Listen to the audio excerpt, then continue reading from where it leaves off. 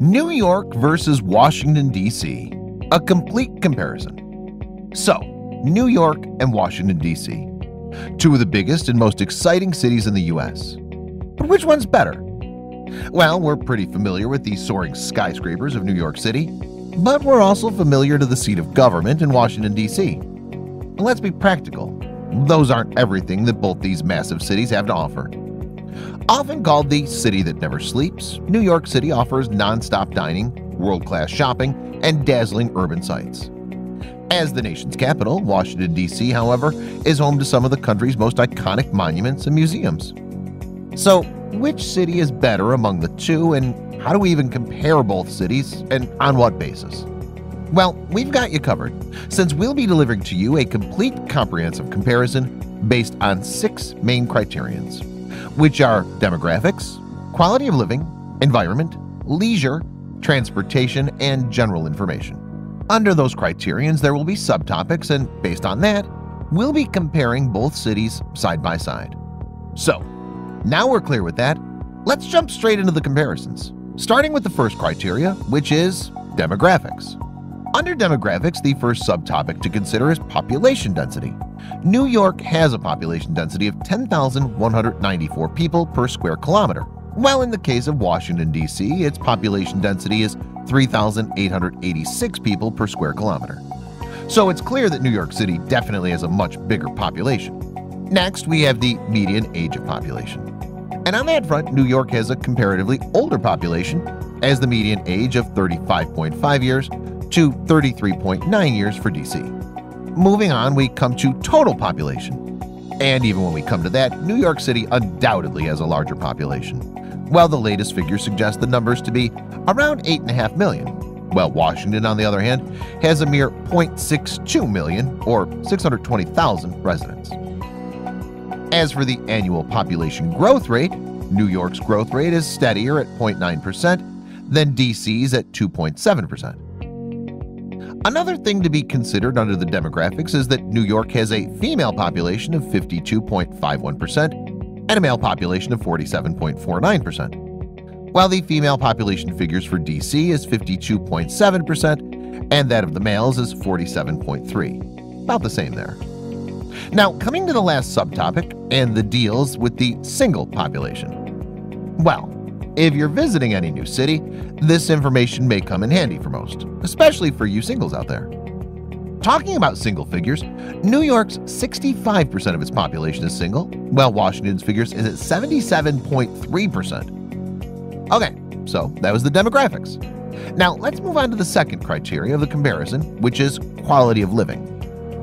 So, under quality of living, the very first topic to be considered is public health care, since even the saying says, health is wealth. And talking about health services, New York City has a well-established public health care system, while Washington completely misses out on it. After health, the next important aspect is definitely the money factor. When it comes to money, we're talking average salary. And according to the latest figures, New York's average salary is about $4,370.90 per month, while that of DC is $4,155 per month. So New York City has the slight edge here. The next important thing to consider is the gross domestic product.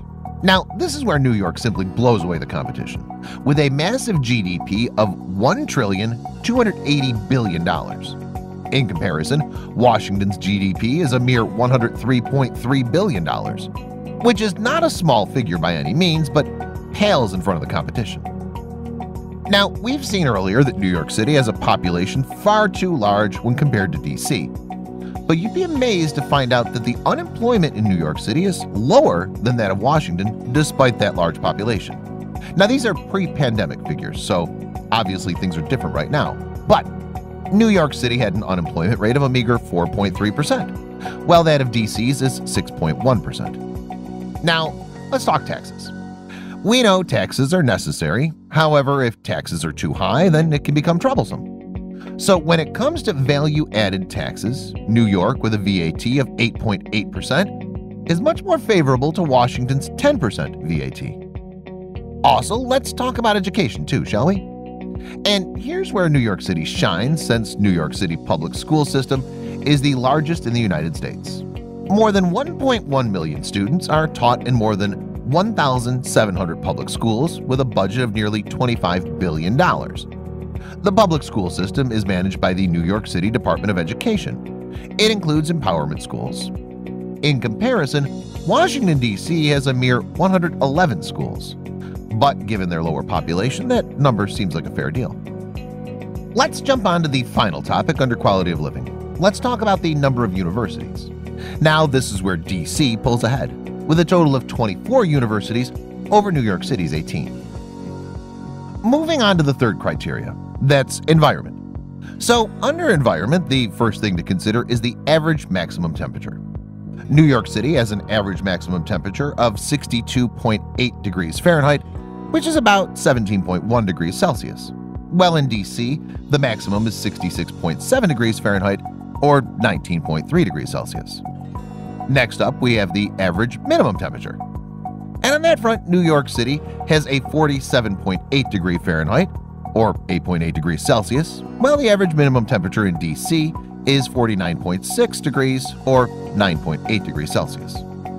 Now, we all know that nicotine is harmful, and the ill effects of passive smoking have been studied time and time again.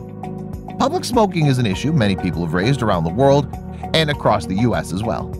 And so you'll be glad to know that New York City has a smoking ban in public places. However, that's not the case in D.C. Finally, we come to the most important topic of comparison under environment, and that is the level of air pollution, or air quality index. New York has a poorer air quality index at 58 in comparison to Washington, where the level of air pollution is 33. So, that's done. Next after environment, we have leisure.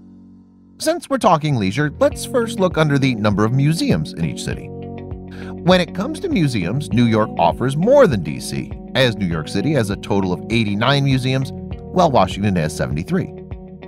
Another unique feature that New York has over D.C. is that it contains a UNESCO World Heritage Landmark as well. Now that we're talking about leisure, we can't forget about major sporting events. And for events like that, New York has 3 huge sports facilities, stadiums or arenas with 20,000 plus seats, while Washington, D.C. has 4 of those. And how can we forget that New York is also host city to the Grand Slam? That in and of itself is enough to give it a major boost over D.C. That should be enough about leisure. Now, let's move on to the 5th criteria, which is transportation. When it comes to transportation, the cost of the monthly public transport ticket is $113.50 cheaper in New York than D.C., since it's just $116.50 in New York, while it's $230 in Washington. As for the number of airports, both New York and Washington have 3 airports each. While the average commuting time in New York City and D.C. is 45.5 and 33.9 minutes, respectively. And so with that, we're finally nearing the end of this comparison, because now we have the last but not the least criteria, which is based on general information. First up, let's compare them on the basis of unique Global Cities Index. But wait, what is the Global Cities Index in the first place?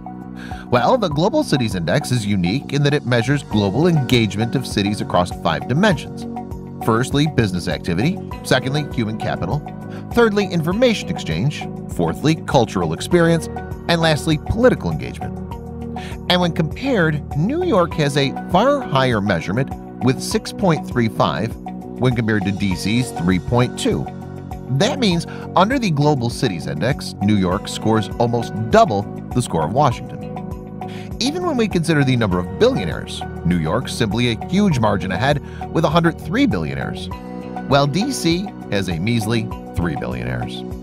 And surely you know that New York has a stock exchange of its own, while D.C. simply doesn't have one. Well, if you didn't know that, you do now. And if you thought that was all, then let me tell you one more thing. Some gambling is legal within the city of New York, but I guess you probably already knew that, and also the fact that it's actually illegal in D.C. to gamble within the city. So, folks, if you're ever planning to visit any of these cities to gamble, New York City's definitely where you should go. The only factor where the national capital has an advantage is here in the number of international organizations' headquarters, since Washington, D.C. has a total of 8 such headquarters, while New York has just 4. And with that, we've come to the end of this comparison. So there you have it. Now, if all these numbers still didn't make much sense to you in order to draw out a clear winner, then don't worry. We've got you covered on that front as well. We've done the math, and according to the data we've compiled, the outright winner is definitely the concrete jungle, New York City.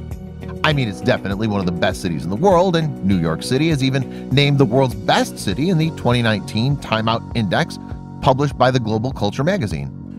We probably shouldn't also forget that New York City has, without a doubt, one of the coolest anthems as well in the Empire State of Mind by Jay-Z and Alicia Keys. So that should count for something too. Not that it's an official anthem though. With that, we've come to the end of this comparison. We hope that you enjoyed this video.